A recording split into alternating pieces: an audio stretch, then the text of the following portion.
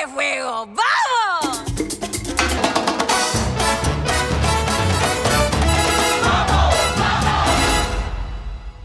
You're not Puerto Rican. Is that okay? Rachel, congratulations, first of all. Your Thank performance you. is stunning. Thank you, Connor. As a New Jersey theater kid, so happy to see you up there. I was wondering how it feels to be releasing this movie in a moment where the Broadway community is still very much kind of in a state of mourning over Stephen Sondheim. Yeah. Does it feel more significant that it's coming out now? Celebration. Absolutely, and yeah, just as Stephen just said, it's a celebration of his work. We all were able to have such a wonderful connection with him, whether he intended to give us that connection or not. Obviously, it's an honor that's not lost on me that we got to work with him so closely. He was very involved with our process. You came in, he talked to us about the original process of writing it, how he didn't necessarily intend on working on it at first, but it was Hammerstein who told him, "Hey, it might be a flop, but you should do it." And it was back when it was supposed to be East Side Story, and it was about Jewish people and Catholic people. And so, getting to hear those stories and also getting to hear, I don't want to call them regrets, but things he wished he could change, was just a testament to who he was as an artist. He was constantly creating and constantly cultivating his own craft up until his very last day. And so to be a part of his last few years of work, by working on the thing that was part of his first few years of work, is something I think none of us have taken for granted. I'll never forget that a week before he passed, he sent me a note. We became very good friends. Not just over West Side Story, but because we both are cineasts. We are film mad. And we know all the movies and all the movies from the 30s, 40s, 50s.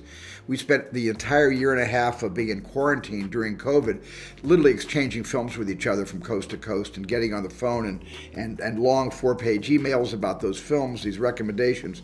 And the last thing he said to me was, "I cannot wait for Monday night. I cannot wait to see this with an audience." Because he saw the movie way back in February with his husband Jeff, and he said to me, "I cannot wait for Monday night." And that is the saddest, because I never expected this to happen. Then he sent me a note just about a week before he passed, quoting the line that action says to anybody's.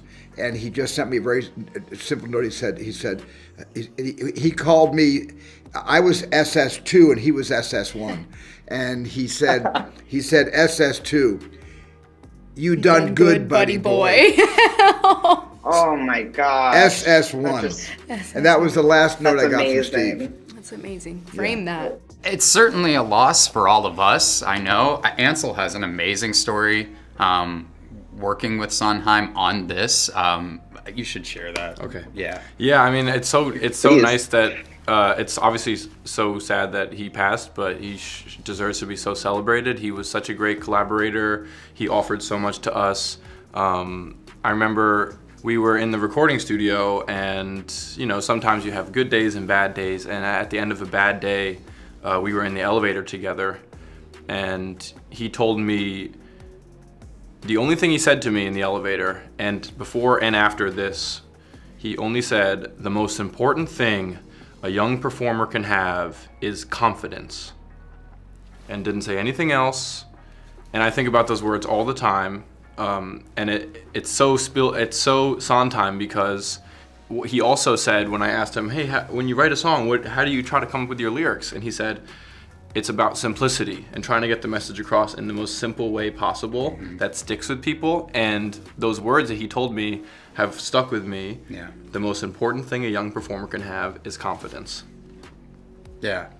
I mean, he was such a lover of this, of what we do, and obviously stayed a part of the theater community up until, the day of his passing. He was still showing up and supporting artists and supporting pieces in theater, and it's a tremendous loss. But I think then on our premiere, Spielberg said it perfectly, of like, he'll always be with us for everything that he has given all of us. So yeah, and this movie is significant, I think, because it celebrates him. So that's why I'm glad that he's being celebrated at this moment. It's good timing. Yeah. What a legend.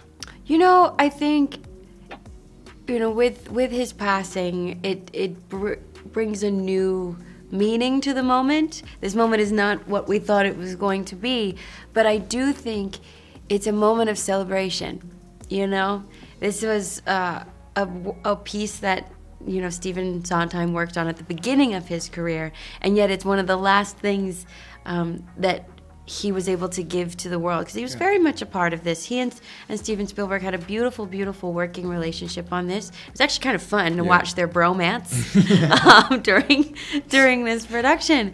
But I think it's such a beautiful blessing to be a part of the Sondheim legacy, and what better way to celebrate his contribution to the world, because his words, the words that he gave us, and he gave us copious amounts of words, will live on. And I think this is such a beautiful springboard into what those words will come to mean now that he has left us.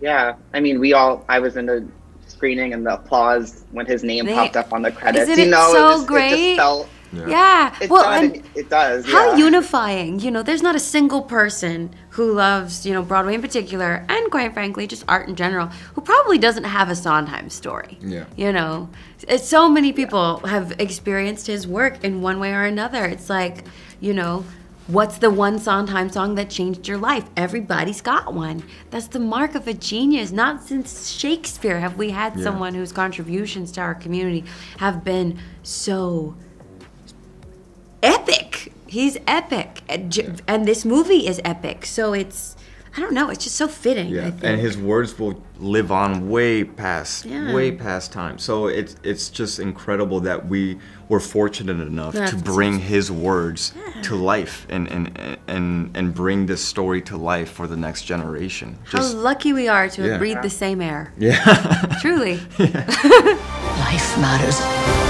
even more than love. The violence in this version feels much more real. It's not dance violence. There's dancing and then there's violence. I was wondering how you kind of helped to raise the stakes. Yeah, I mean, I you know, Lieutenant Schrenk is he's not a good guy.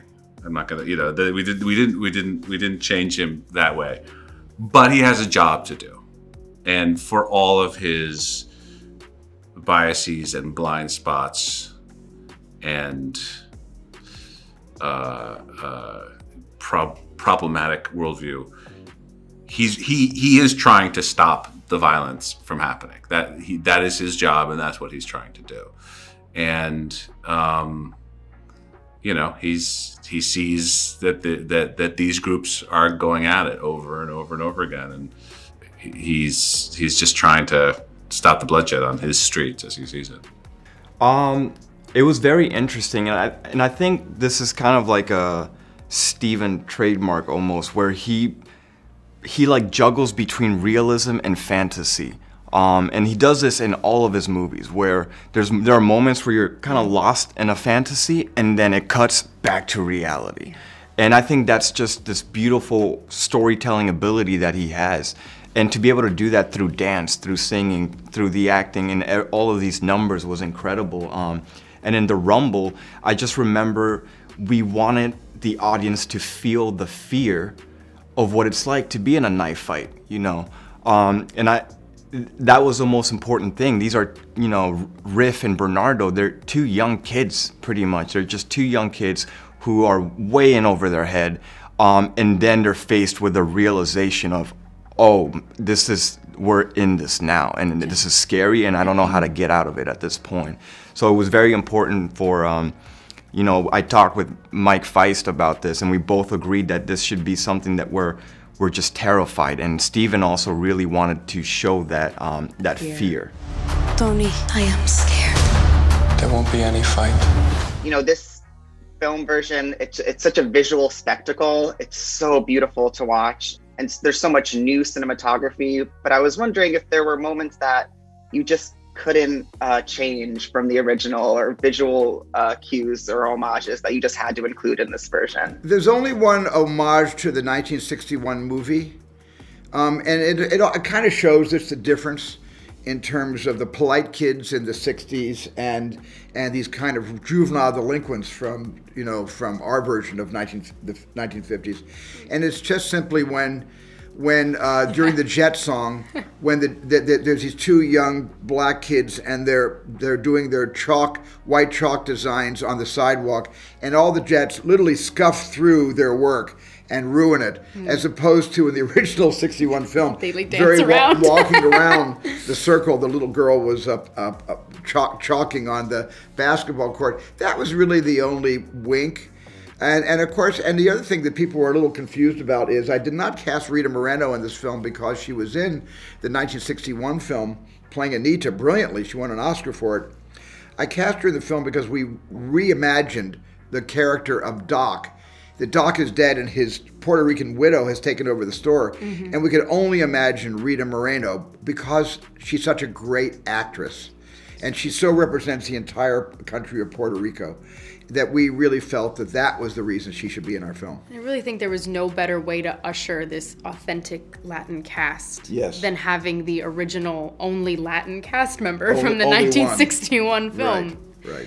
You know, you bring so many new sides to Anita in this version, including your scene with Rita Moreno. I was wondering, what advice did she give you, or lessons or moments that, you know, impacted you the most during this process?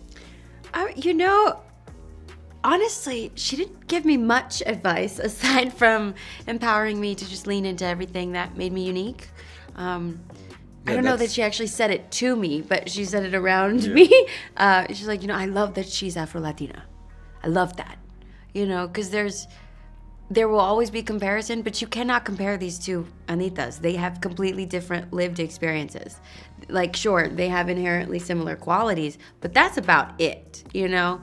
Like, this is a very different portrayal, and it was a fascinating experience. I think I'm still processing what all it actually was. Rita just brings such a positive energy. She's such an inspiration. She can sing and dance, and she's so humorous, and yet she can, you know, she can be really serious and give just be a great presence to be around. And then doing the scenes with her, she's like an actor's dream as a scene partner because she's very unexpected, very in the moment, impulsive. And then between the takes, we were literally like, just got along swimmingly. We're dancing around between takes, literally tapping back and forth, tap jamming. And this is an 88-year-old woman, by the way. And then in terms of the characters' relationship, it's so important because I think she is sort of like teaching Tony how to love and have that soft spot. And like almost without that relationship, I don't know if Tony wouldn't be that same character. She's kind of like a mother figure to him. Run away with me. You don't want to start maybe with I'd like to take you out to coffee? I was very taken by the way that you and the amazing Tony Kushner really fleshed out the characters in this story, including a lot of the supporting characters, Graciela, Chino. You know, these characters make much more sense and their backstories feel really palpable. Why was that an important adjustment to make in this version of West Side Story? Tony and I both felt that West Side Story needed to speak to this generation, which is a lot more complex than the generations of 64 years ago who first went to New York to see West Side Story on the stage or saw the 61 film. There's a lot more expected today from the audiences today because there's so much more nuance and there's so much more complexity in just the way we relate to each other, the way we speak to each other today. We wanted this still to stay in the 50s, but it needed to speak the way young people today listen.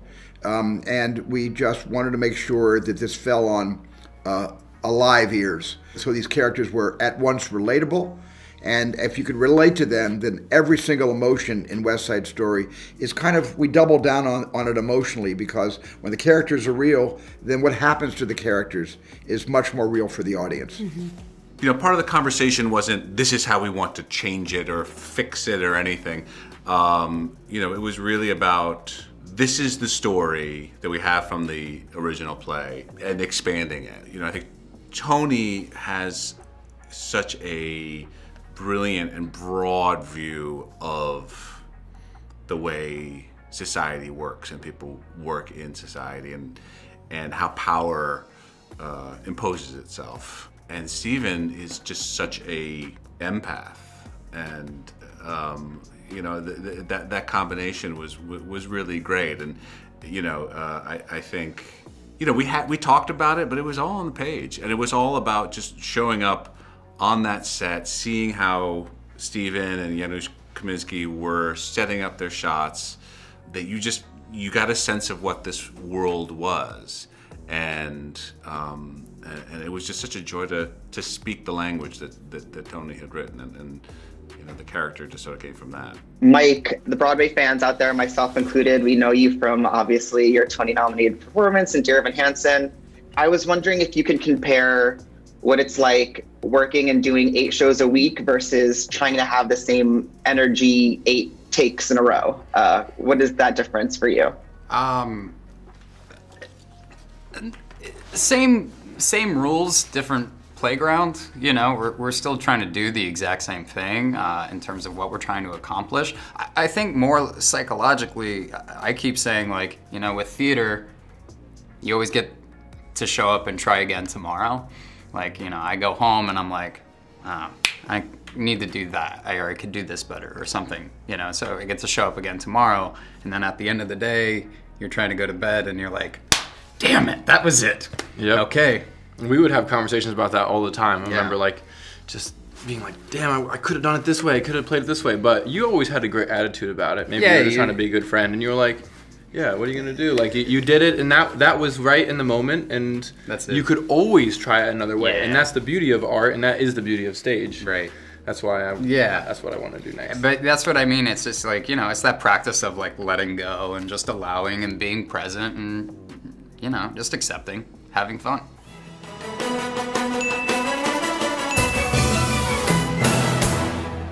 Amazing!